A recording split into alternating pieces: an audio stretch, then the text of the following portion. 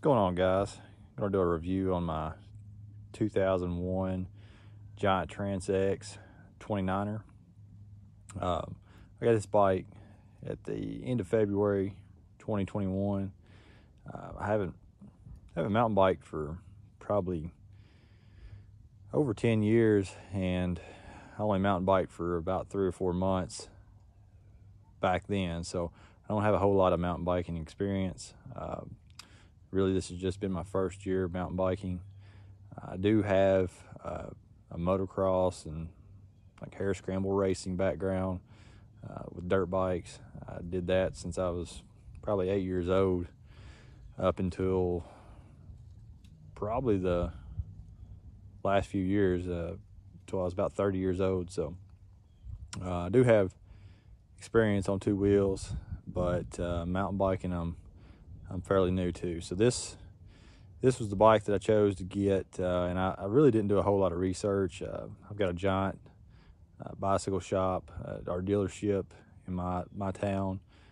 It's called the Spoke Easy. The guy that owns it, Scott Hess, is a great guy. So Giant bicycles were readily available at the time. I got lucky and they had an X3 in stock, so I chose to go with that. I wanted the X2 version, but of course availability was tough at that time, so I just went ahead and got what I could get, and just figured that I'd probably upgrade as I went. So that's what I've done with this bike. I have upgraded quite a bit. Honestly, the only thing that's really stock on it now is the frame, the dropper post, and I think the rear brake disc. That's pretty much it. That's the only stock components that I have on this bike. But I will talk briefly about how it was stock. It was a great bike. I don't really have anything to reference it to. The bike I had 10 plus years ago was a Specialized Stump Jumper 29er FSR comp. I think I got that right. But it was an aluminum frame 29er, and that was back when I guess 29ers were just coming on the scene. It was shorter travel than this bike, and definitely didn't have as aggressive geometry as this bike. I liked the bike. I was more into motocross and off-road racing at that time, so I just didn't stick with it. This bike, it really has exceeded my expectations. It's it feels a lot more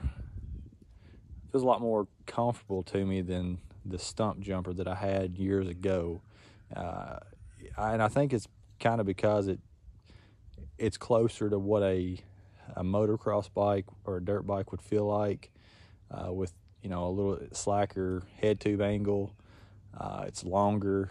It's just, it doesn't feel as finicky as I guess the bike that I had in the past. But there was still, of course, a big learning curve on this bike as far as jumping and stuff like that. It's it's 2 wheels and you got handlebars and this and that, but it's a lot different than jumping a dirt bike. This bike weighs 33 pounds or so. The way it's set up now, a motocross bike weighs 230 plus pounds. So, it's a lot different in certain aspects, but this bike really, it does well climbing. It does really well descending, in my opinion. It's just a great all-around bike. I think this is a bike that you can get and enjoy, as long as you're not stuck to one type of riding. So if you were just riding all downhill, steep stuff, of course you'd want a bike for that, a downhill bike or what have you. But and if you're just doing cross-country stuff, pretty tame trails, not a lot of technical stuff, of course you'd want something a little shorter travel and maybe a bit more rigid than this bike, and maybe not as aggressive as far as the head angle and that kind of stuff. But like I said, this is a great all-around bike. The kind of riding I do here in Kentucky, it's perfect for. You know, we have a good mixture of stuff, but we don't have anything crazy. And this bike, it jumps great.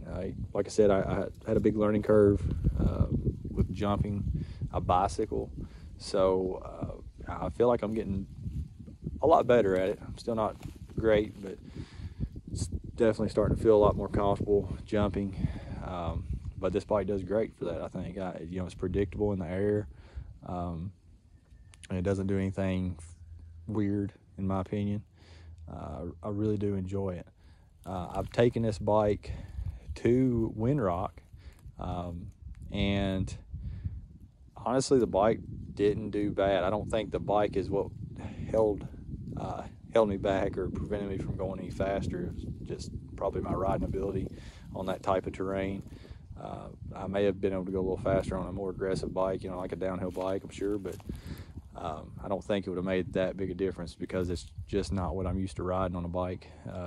But that's definitely enjoyed that type of riding. That's I kind of, you know, I do wish that we had that stuff a little closer. It's about 3 hours for me to get to a place like Windrock, but it's worth the trip. Now, a place like Baker Creek Preserve, this bike does really well. You know, on the flow trails and stuff like that, no complaints there. It does quite well, which honestly, on a lot of those trails, you could get away with riding a hardtail because they're so groomed, and you know, yeah, there's big jumps and stuff, but they're very, very groomed trails, so the rear suspension isn't as much a factor. One place that I like to visit quite a bit, it's fairly close, is O'Bannon Woods in southern Indiana. It's got a lot of different stuff. You know, it's got some kind of flow downhill stuff, jumps, rocks, lots of rocks and roots, and some technical riding, some technical climbs. So this bike eats that stuff up. It does really good on the climbs, pedals well up, you know, technical rocky stuff. So I was really pleased with it, and that, I'm talking about in stock form. It did really well as a stock bike. The SX group set that comes on it, as far as the rear derailleur, wasn't not the highest quality, obviously, and I was kind of told up front that I would probably be replacing that pretty quick, and it was recommended to replace that with GX spec. So that's what I've done. That was one of the first upgrades that I did, was a GX derailleur. Having trouble with that word, but really pleased with that. I ended up getting the cassette as well. When I upgraded my wheel set, I went with the Industry 9 Enduro S. I think it's 1-1 hubs and rims. You just buy it as a, you know, as a complete wheel basically, and I think about $700. $750 is what I paid, but it lightens the bike. I think it takes about a pound off, so you know, that's rotating mass, so that does make a big difference with how the bike feels and pedals and stuff of that nature. And really the reason I went with an upgraded wheel set is because I dinged and bent my stock set, the rear wheel anyway, and wasn't really happy with a stock engagement on the stock hub. Wanted something a little tighter, a little better engagement, but I didn't want to spring for the carbon set that would cost $1,500+. So I went with these, read the reviews, and it looked like a good choice for someone of, you know, with my capabilities. Another thing that I upgraded pretty quickly was the front fork. I went with the Bomber Z1 Marzocchi. Of course, it's the stock 150 millimeters. Really like this fork. It's an upgrade from the gold, I think RL1, correction, the gold RL35, I think is what it was.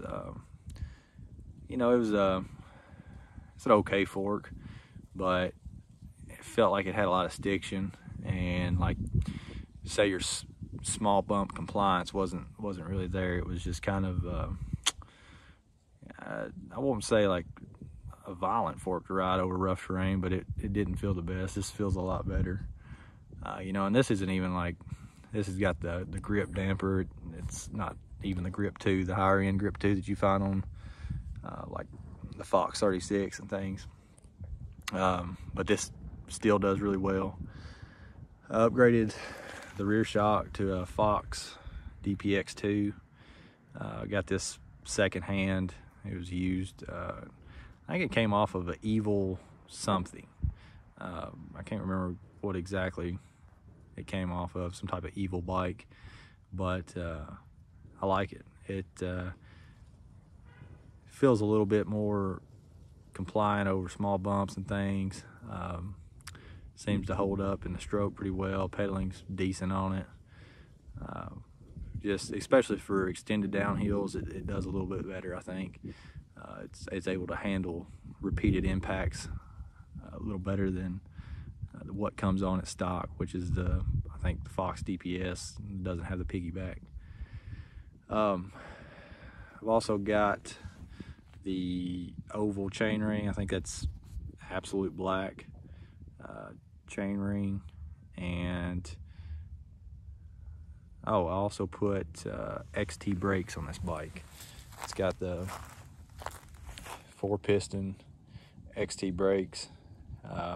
Upgraded of course, the calipers and levers, and I upgraded the front disc. I haven't upgraded the rear disc yet, but don't really feel the need to. It's got the race face 50mm stem. Got a little stem cap here, a little customization, P&W bars, and I'm a pretty tall guy. I'm 6'2", 6'3" on a good day, about 205, 210 pounds. So these are the just basically stock width. They're as wide as you can get, and I've just kept them. I haven't cut them down any. Other than that, I'm running the stock tires, the Dissector on the back, Maxxis, and this is the Minion DHF on the front. Really pleased with the grip. No complaints on those. Got a stock saddle. Running the 1 pedals. These are the, I guess, composite pedals, but plenty of grip, no complaints, good solid platform. And that's about it. I've got some plans to this year, taking this bike to probably back to Windrock. We'll probably go again, do some more riding down in Knoxville, and of course hitting up all the local trails here in Kentucky. We get some riding footage for you guys. But yeah, you got any questions, leave them in the comments. Thanks for watching.